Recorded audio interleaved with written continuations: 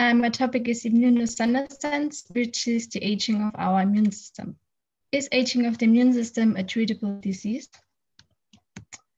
As we've already heard, immunosenescence is a term which describes the changes in the immune system in elders compared to younger individuals. This includes more infections, a less effective immune response to vaccination, more malignancies, and in addition, the degrees of the immune system is coupled with more chronic inflammation, which is also termed as inflammaging. The decrease of the immune system is in elderly means that they are more predisposed to severe symptoms from certain infections, such as influenza. About 90% of influenza deaths in the US are among elderly patients. Elderly are more predisposed for varicella. And also want to mention COVID-19 since it is a really current topic.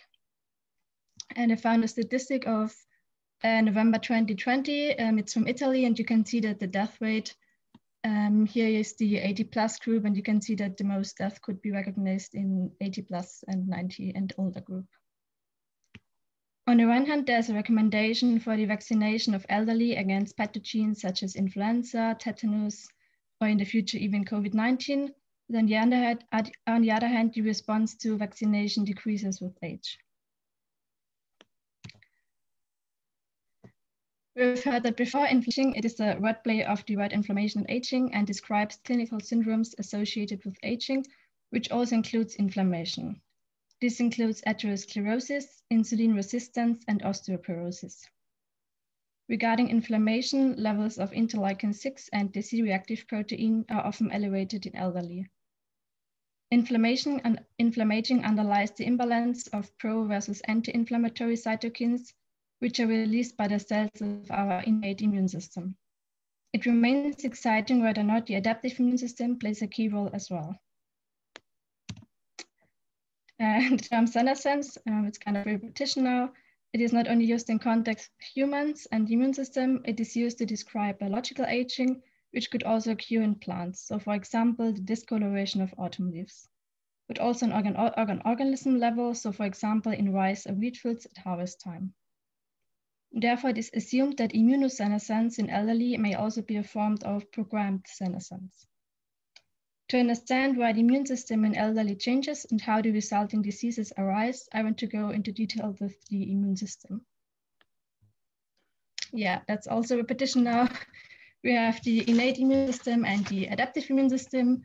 The innate immune system comprises myeloid cells, such as macrophages, monocytes, natural killer cells, physical barriers, etc. And on the other side, we have the adaptive immune system with T and B lymphocytes.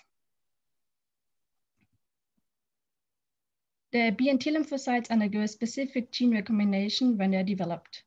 This allows an infinitive repertoire of individual B and T lymphocytes to be developed. And this gene recombination has derived from the YDJ recombination, which stands for variable joining and diversity. I think we also heard this yesterday.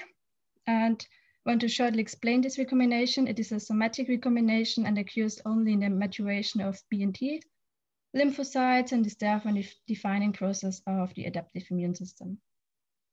As already mentioned, it results in a highly diverse repertoire of antibodies, immunoglobulins, and T cell receptors found in B cells and T cells. So explained shortly, it allows a huge repertoire of naive T and B cells to be formed. And naive cell could be kind of translated with antigen inexperienced. This whole gene recombination step takes place in the primary lymphoid organs, which is the bone marrow for the B cells and the thymus for the T cells. Once a B or T lymphocyte has interacted with an antigen, it could become a long-lived memory cell. Most apparent changes in elderly are observed in the T cell compartment, which is responsible for cell-mediated immunity. But it could also be that you could also see that the T cell compartment changes. The thymus and its involution. The thymus involution starts already as an infant and depends on hormonal influence. By the age of 70, the thymic epithelial space shrinks to 10% of the total tissue and gets replaced by adipocytes and stroma. You could also see it here. We have a newborn thymus versus a 70-year-old thymus, and you could see that mostly adipose tissue takes place here. Most of our T cells are long-lived cells and therefore produced during childhood. When it comes to naive T cells, which are produced before thymus involution, the biggest change could be observed in elderly. During adulthood, the ratio between naive T cells to memory T cells is about 50-50, whereas in elderly, most of the existing T cells are long memory T cells. And you remember a naive cell is converted to a memory cell after binding to the antigen. A new naive T cell can hardly be formed since the thymus function is not the same anymore. Thus, the function to react to a novel antigen decreases in elderly. Moreover, the cytolytic activity of the CD8+ T cells decreases in elderly, hence leading to poorer responses to pathogens like influenza. Just that you remember, the CD8+ T cells are for representing the antigens. CD8+ cells are specific for the cytomegalovirus, so for example, herpes or varicella zoster virus, which could be an explanation for the increasing presence of varicella among elderly. Aging and autoimmune diseases. To understand autoimmune diseases and aging, we have to remember the thymus test, which eliminates any T cells which bind too strongly to self-antigen. Only 5% of our produced T cells are kind of passing the thymus test, allowed to exit into the periphery as naive T cells.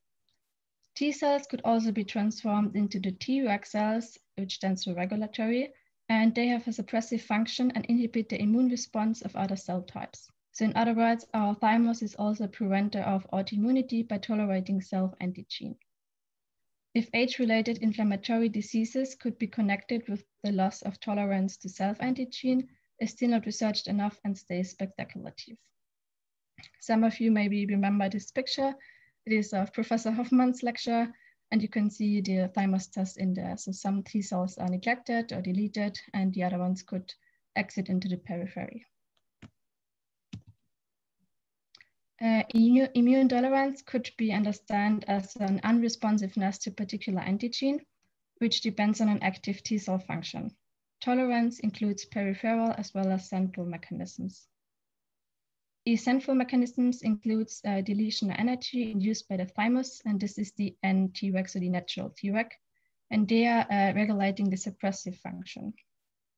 On the other side, the peripheral mechanism, we have the I-Treg, the induced Tregs, that occur when previously pro-inflammatory cells are converted to an immune suppressive function. T regulatory cells are associated with the presence of the transcription factor FOXP3. T regulatory cells and age. Treg cells and the transcription factor FOXP3 are elevated in elderly. The gene expression of FOXP3 was even higher in case of tumor patients. You could also see it here in this graphic. Thus, Tregs may play a significant role in the suppression of specific and non-specific anti-tumor immune response by affecting the function of CD8+ and natural killer cells. This is why the expression of Treg and FOXP3 mRNA might play an important role as a therapeutic target against malignancies. Furthermore, it is being discussed how iTregs and NTregs could be used as a further therapeutic target against chronic inflammatory diseases, transplantation, allergy, or infectious disease. Yeah, I want to kind of summarize the changes in the immune system in elderlies. First of all, the thymus tissue shrinks. Therefore, we have more memory T cells and less naive T cells, which leads to the reaction to novel antigen, and it decreases. We have less CD8+ T cells, and therefore more infections like influenza or varicella. The Treg and FOXP3 expression is increased, and therefore we have more malignancies, and it is still discussed how the allergies are connected with the immune tolerance in elderlies. And last but not least, the assumption that loss of tolerance to self-antigens could maybe be connected with the increase of inflammatory diseases. Yeah, I've also found a picture which summarizes the changes in elderly quite good. And you could see the thymic involution. So the tissue shrinks and it gets replaced by adipocytes. We have the T lymphocytes and the P lymphocytes. The T lymphocytes, like memory T cells, increasing, naive T cell decreases. Inflammation, so we have the higher levels of interleukin-6 and C-reactive protein, and the overall changes with infection, susceptibility, tumor incidence, etc.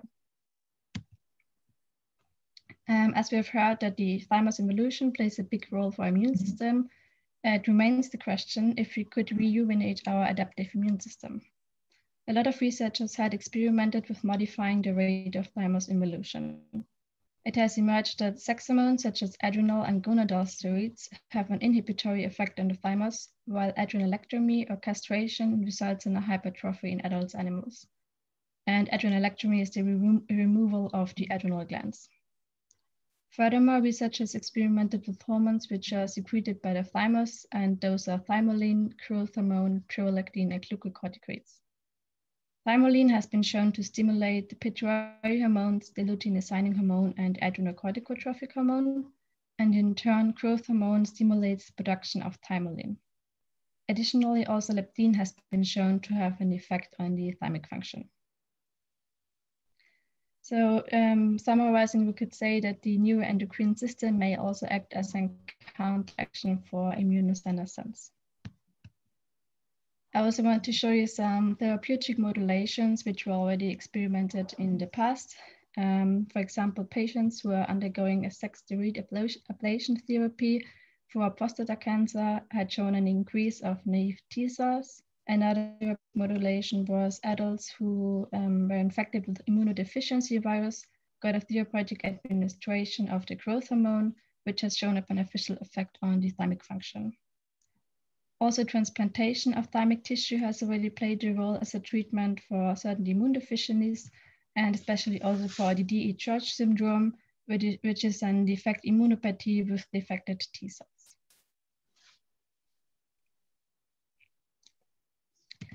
Yeah, to come to an end to my presentation, I come up with some questions. How long will it take until vaccination is as useful for elderly as for adults? Are we going to take medication which will rejuvenate our immune system in the future? And is aging of the immune system a treatable disease? Of course, these questions have to consider the principles of evolutionary medicine as well as ethical principles. In order to understand immunosenescence, further attention needs to be devoted to the physiological roles of the thymus at various ages. Yeah, thanks for your attention, and maybe I could leave these questions open for a discussion later.